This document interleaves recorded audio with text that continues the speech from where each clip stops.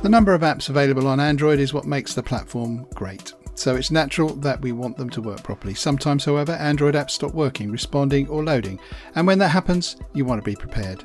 So we've decided to put together a list of common fixes for Android apps not working, which should have you back up and running in no time. The vast majority of Android users are quite familiar with the inconvenient issue of an app malfunctioning. Whether the app is not opening, crashing or just not responding, there are steps you can take to remedy the situation. This video looks at ways to deal with Android apps not working.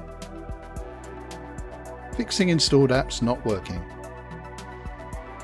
Problems with installed apps usually stem from issues with code, lack of storage on your device or even a one-time glitch. Try and apply one or more of these fixes. Restart your phone. This is the first thing you should do when dealing with an unresponsive app. Press your device's power button for approximately 10 seconds and select the restart or reboot option. If there is no restart option, then power it down, wait for 5 seconds and turn it back on again. Once the system loads up again, try launching the app again to see if the issue is still around. If yes, continue. Update the app. The next step is to check and see if there aren't any updates available for the app. Open the Google Play Store, tap the hamburger menu in the upper left corner, then select My Apps and Games. Apps that have updates available are listed here. If you see your malfunctioning app on the list, tap Update and then check it again to see if the issue has been resolved. Alternatively, you can simply search for the app using the search bar at the top. If there's an update available, you'll see an update button underneath the app's thumbnail. Check for any Android updates. Another way to solve the problem of an Android app not working is to update your system. Users are alerted via a notification when an OTA is available to download and install, but sometimes for whatever reason we put off doing the upgrade and forget all about it. Updating your device usually brings with it numerous benefits, including ensuring the smooth running of your apps. To check if an update has landed on your device manually, go to your device's Settings, System Updates. Depending on your phone's model, the routes may vary. You may need to go through System, Advanced System Update, or instead look for the About Phone section and from there select Software Update. You'll find your update status after following these steps. If a new update is indeed available, follow the steps that appear on the screen. Once it is installed, the phone will reboot and you can try again to load the troublesome app. Force stop the app. If you tried all of the above but the app continues to malfunction, try and force stop the app through the phone's settings. Most of the time when an app crashes or freezes, it's because you've not fully closed it. Force stopping the app kills the current instance of the app quickly and painlessly. From Settings, App Notifications or Apps on other phones and See All Apps, find and tap on the specific app that's causing problems. Underneath you'll notice some buttons and options. Select the one that says Force Stop and then go back to the app and try to launch it again. Clear the app's cache data. Another solution to this annoying problem is to go a bit deeper and clear the app's cache and data. Again, the steps vary based on manufacturer, but on certain handsets you need to tap Settings, App Notifications, Apps and Notifications, See All Apps. Tap on the respective app and then on Storage and Clear Cache. Note that this is a temporary solution, that over time the cache data reserve will fill up again, so you'll need to repeat the process. Uninstall and install the app again. If none of the solutions discussed have worked for you, you could try uninstalling and installing the app again. To uninstall the app, simply long press on it until a list of options shows up on the screen. Select the uninstall option, then proceed to the Google Play Store, search for the app and install it again on your handset.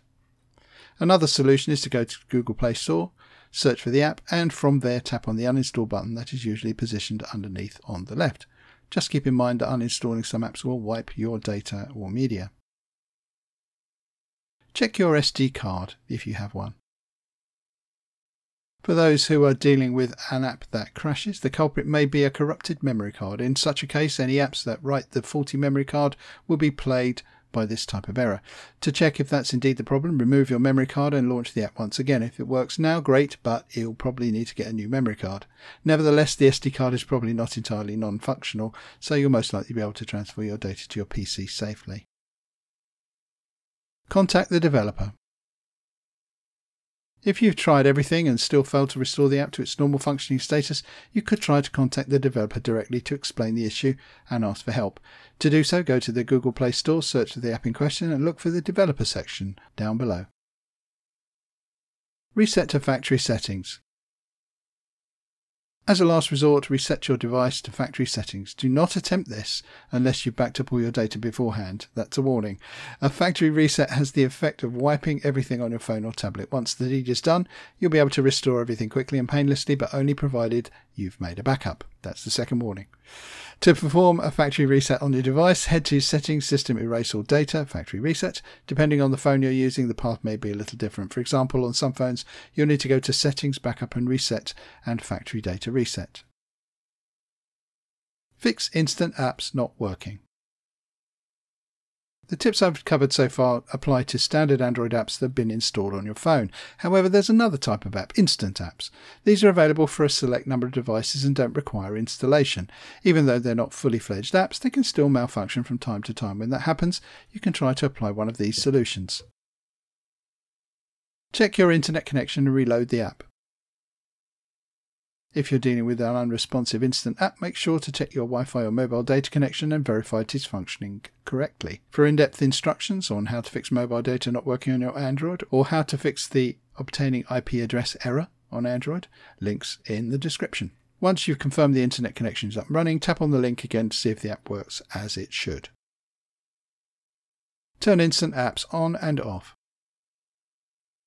If the app is still not working for you, try to turn the instant apps on and off to see if that helps.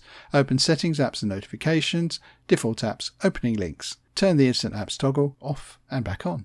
For good measure, also check the instant apps preference section, which is right below instant apps, to see if the upgrade web links option is on, and turn it on if it's not. This allows web links to open in instant apps instead of in a browser when available. Once you're done, go back to your instant app and check it again. Now that you've learned how to fix Android apps that are not working, maybe you'd like to continue to improve your Android experience, in which case you may be interested in reading about how to make your phone battery last longer. Link in the description.